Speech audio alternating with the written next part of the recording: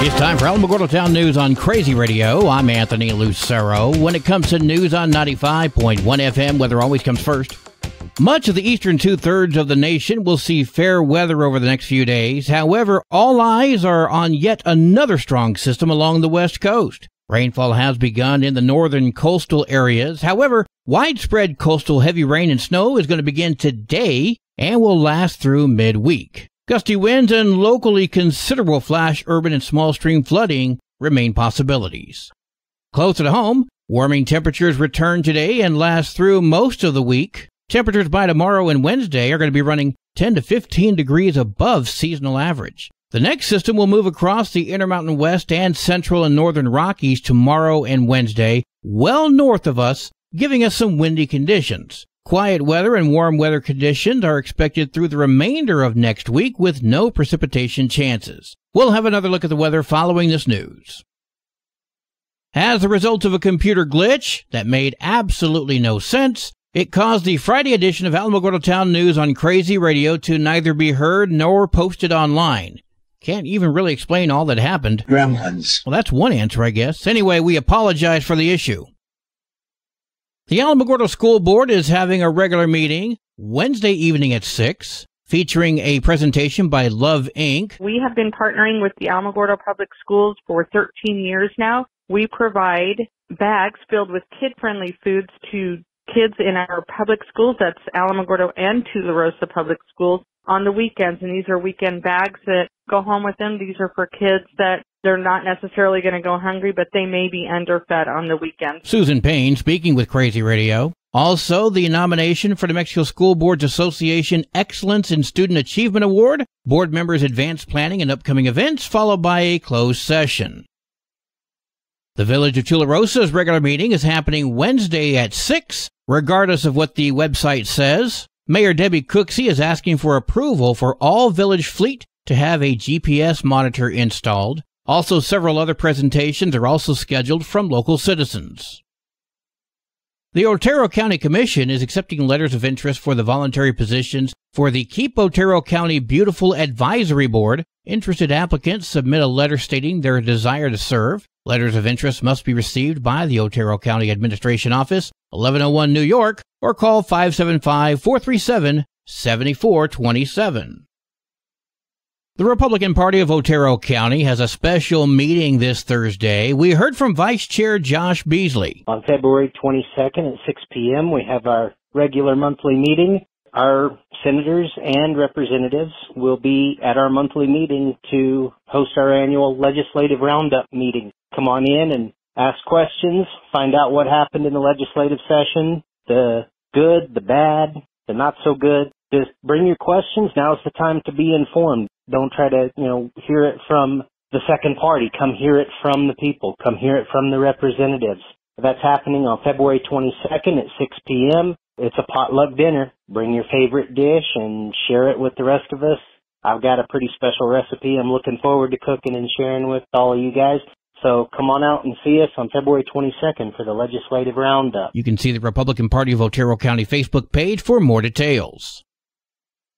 The Smoky Bear Ranger District on the Lincoln National Forest will be conducting prescribed pile burns tomorrow through Friday. Crews are going to be targeting slash pits in approximately 94 acres of the Grindstone Prescribed Burn Project area. The burns will allow crews to clear fuel buildup and are an important part of the fire mitigation strategy on the Lincoln National Forest. Exact ignition dates depend upon agency administrator approval and may be postponed on short notice due to developing conditions at the burn site. Residents in the area can expect to see smoky conditions on the roads and in the surrounding areas of the burn during and in the days following this project. The project will be closely monitored for hot spots after the burn is completed.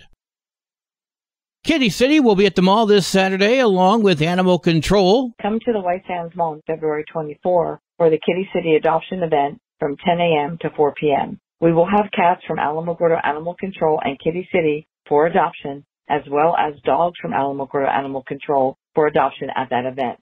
Your forever friend is waiting for you. Kathy Denton from Kitty City. The Kitty City, New Mexico Facebook page has details. The website has profiles of available cats. Well, today is Monday. Time for a pup date from Animal Village NM. Hi, this is Sunny Harris with Animal Village NM in beautiful, not foggy anymore, Ruidoso. You know, it's 2024, and most people value their dogs and their cats. And if you doubt that, if you go online, almost every other ad has a dog or a cat. Banks, their flyers have dogs or cats. If you watch your TV, there's Animal Planet, and there's ads about animals, and there's rescue ads. That's because most people value what love our dogs and our cats bring to our lives. But sadly, New Mexico has the highest pet abandonment rate in America. That means that in New Mexico, pets are less valued, that people don't see what these wonderful blessings from God bring to us. People tie up their dogs, chain their dogs, leave them outside as outside dogs. Maybe they have a big dog outside and they have a little dog that lives with the family inside. And that dog is broken. That dog barks. He escapes. He digs under. Maybe they're spayed, or maybe they're neutered, maybe they're not. And then that causes even more problems if they're not, because then they're escaping. They're causing unwanted litters in New Mexico, where animals are abandoned more than anywhere else in America. So if you run into me this week and you see a sad look on my face, I'll tell you why. We were supposed to get a grant from the state of New Mexico to resume our spay-neuter program for low-income pet guardians. And like organizations all over the state, we have been waiting with bated breath to resume our program. Last year, we provided 200 spay or neuter surgeries in Otero County for people who otherwise had no way of doing it. Can you imagine how many litters we prevented from being born to suffer, die, be abandoned? It's astronomical. And unfortunately, the whole program with the state of New Mexico, the grant program, fell apart. It is now suspended, and they gave out no funds. We had directed more than 231 people who were also going to be funded for their individual pets spay-neuter surgeries from the state. That's not going to happen either. So now all of it is falling on Animal Village NM, and we don't have the money to resume our program without your help now. Please go to our website, animalvillagenm.org, become a monthly sponsor, or make a one-time donation, animalvillagenm.org. The Alamogordo Chess Club is meeting today from 4 until 7 at Plateau Espresso, 2724 North Scenic. It is casual chess, no membership requirements or fees. Just show up with a board, set it up, and play. News from around the state in just a moment. This is Alamogordo Town News on Crazy Radio. I'm Anthony Lucero. Local news from local perspectives, from local voices. AlamogordoTownNews.com. Local sports, local events, and local happenings, and more. Owned and operated by Second Life Media. We are Otero County. AlamogordoTownNews.com. Heard daily on Crazy KALH Radio 95.1. Directory Plus is the right size book. It's the book if you need a phone book. That's what just one person has to say about Directory Plus. With its red cover, features, colorful yellow pages, and lots more, it's no wonder people all over use Directory Plus. It has so much more information. You can cross-check phone numbers or addresses or pretty much anything. Look on the plus side, Directory Plus. I'm a big fan of Directory Plus. Senate Bill 271 has made its way to Governor Michelle Lujan Grisham's desk. The bill focuses on pretrial detention. The bill states if someone is out on conditions for an active felony case and they commit another crime, the judge will be allowed to hold that person without bond. Donna Ana County District Attorney Gerald Byers told KOAT this fiscal year 23 pretrial detentions were filed in Donna Ana County, and 10 of those were denied. That's 10 instances where a person who has already proven that they've got a felony charge, but they're going to ignore the court's orders and then go and get arrested on a second felony charge. Well, that's 10 instances where the public could be made safer. In the 30-day legislative session, of the roughly 20 bills the governor listed as part of her public safety legislative agenda, only 4 of them made it to her desk. Both houses are well aware that I'm frustrated that not enough, or certainly more, public safety measures got up. Her solution? It's not off the table that we have a public safety special session. But how can that work? Political expert Brian Sanderoff had this to say. If there's going to be a special session, they need to get together. The governor and the Republicans need to get together beforehand to come up with common visions of what can be successfully passed during the legislative process. Some lawmakers believe changes may be on the horizon to tweak session formats in the near future. Others, such as John Block, suggest that calling a special session will only broadcast how badly the governor has failed, despite Democrats having a near supermajority in both legislative chambers. As part of the ongoing saga with regards to the federal investigation into Albuquerque's drunk driving unit, which led to 5 officers and a commander placed on leave and nearly 200 DWI cases dismissed, Albuquerque City Councilor Luis Sanchez is suggesting Police Chief Harold Medina may need to be terminated. Sanchez spoke to KOAT. Are we going to hit the snooze button? Are we going to wake up and start dealing with very, very hard issues to deal with and make big changes? Albuquerque Mayor Tim Keller said Sanchez should be focused on making Albuquerque safer and refers to the actions of Sanchez as political posturing. On Saturday, Medina and his wife stopped at a red light in his unmarked black APD Ford truck when they spotted individuals starting to argue near an intersection. That's when one of them pulled out a gun and fired at least one round at another person who was running in the direction of Medina. Medina then attempted to drive both himself and his wife out of danger when he struck a car. The driver of that car was taken to the hospital and is in stable condition. Neither Medina nor his wife were injured in the crash.